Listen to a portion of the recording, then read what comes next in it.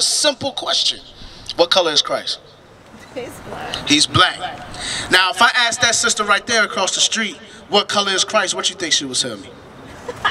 She may say white. She might say white, or there's a, or it doesn't matter. It doesn't matter, or they say he has no color. He has no color. Now, what man ever walked the earth with no color? That makes no sense. Those are simple things in Christ that anybody should be able to answer. But Christianity teaches that he had no color, or that it don't matter, or they'll say nobody saw him. So how they nail him to the cross then? These things make no sense. Come on. Verse 4. For if he that cometh preacheth another Jesus, Teacher, what? preacheth another Jesus. Didn't Christ say that in Matthew 24? Many shall come in my name and deceive many.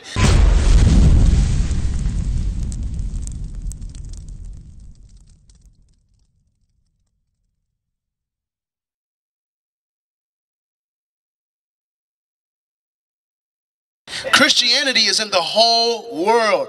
Everybody is worshiping this man. It's the #1 religion in the world, next to Islam. But yet Christ ain't came back yet. Why? Because, read it from the top. Verily I say unto you, wheresoever this gospel, Whatsoever what? this gospel, This what? this gospel, This gospel. Why? Because there are going to be many that come in his name teaching another Christ, teaching another gospel that the apostles not taught. Read on. shall be preached. Also this, that this woman hath done, be told for a memorial of her. You know what I want? So watch this. Give me 2 Corinthians 11:3. Let me show you something. Because remember, he said, this gospel shall be preached in the whole world. Then shall he come, right? Watch this. The book of 2 Corinthians, chapter 11 and verse 3. But I fear, lest by any means, as the serpent beguiled Eve. Just like the serpent beguiled Eve. So he's bringing up history from Adam and Eve in the garden, right? He says, I fear lest as the serpent beguiled Eve, or tricked Eve, or deceived Eve, right? Come on. Through his subtlety. So your minds should be corrupted from the simplicity that is in Christ. Read that part again. Through his subtlety. Through his subtlety. His subtlety. Is not Christianity a subtle religion? Don't they speak so much with their speech and eloquent words a lot of times? Don't that sound very familiar? Watch this. Come on. So your mind should be corrupted from the simplicity that is in Christ. That your minds be corrupted from the simplicity that is in Christ. Let me show you a simple thing. I'm going to ask you a simple question. What color is Christ? He's black. He's black. Now, if I ask that sister right there across the street, what color is Christ, what you think she would tell me? She may say white. She might say white, or there's a, or it doesn't matter. It doesn't matter, or they say he has no color. He has no color. Now, what man ever walked the earth with no color? That makes no sense. Those are simple things in Christ that anybody should be able to answer. But Christianity teaches that he had no color, or that it don't matter, or they'll say nobody saw him. So how they nail him to the cross then? These things make no sense. Come on. Verse 4. For if he that cometh preacheth another Jesus, Teacher, what? preacheth another Jesus. Didn't Christ say that in Matthew 24? Many shall come in my name and deceive many. So Paul is prophesying about a time where people are going to learn another Jesus. This right here is another Jesus. Come on. Whom we have not preached. Paul, the apostles, they didn't preach this. They did not preach this. They preached salvation to the Jews, the Israelites, those that you see on that sign. Come on. Or if ye receive another spirit. Another what? Another spirit. Ha! Your blessing. That's another spirit. Where in the Bible did you see the apostles do anything like that? They never did that. Right. Or a lot of people in the Christian church, they become a little bit more effeminate. Oh, sister love, come here. We're all in grace. Let me hug you. The apostles was bold in their teaching. They were and they taught with authority. It's a different spirit that comes with it. Come on. Which ye have not received. Or another gospel. Or another what? Another gospel. There are many gospels out there. Or many Christs out there. Or many Christians. Catholicism, Pentecostal, Episcopalian, Methodist, Baptist, Those are many Christs, many doctrines, many gospels that have deceived many. Come on. Which ye have not accepted. Because they did not teach that. Come on. Ye might well bear with him.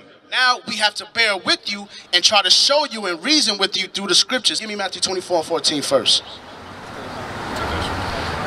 And then we're going to wrap up, all right, sis? Yeah. Read that. Matthew chapter 24 verse 14. And this gospel of the kingdom shall be preached in all the world. Notice it keeps saying this gospel, this gospel, this gospel, because there's one particular gospel that has to be taught throughout the whole world. But there'll be many gospels out there, so we need to figure out which gospel is it. Come on. For a witness unto all nations. And then, because all of our people were scattered throughout all nations. How? Through the transatlantic slave trade. That's right. That's why it has to be taught throughout all nations, because that's where God's people are. Come on. For a witness unto all nations, and then shall the end come. Then shall Christ come. This gospel must be taught. Acts chapter 2 verse 42. Acts chapter 2 verse 42. And what is that gospel? That the so-called blacks, Hispanics, and Native Indians, you are the Israelites according to the Bible. You are God's chosen people, and you have lost your heritage, your nationality, your culture, and your identity due to breaking God's commandments. But God is stretching out his hand right now for your repentance. Come back to the Lord and serve him with fear and joyfulness and gladness. No longer be stiff-necked. Stop being hard-headed. Honor my Sabbath day from Friday sundown to Saturday sundown. Women, put on modest apparel. Brothers, marry your wives. Take care of your children. Guide the house. Take care of the widow. Be a father to the fatherless. Judge righteously. These are the things that are going to fix the black community. That's right. Which is truly the Israelite community. Come on. Acts chapter 2 verse 42.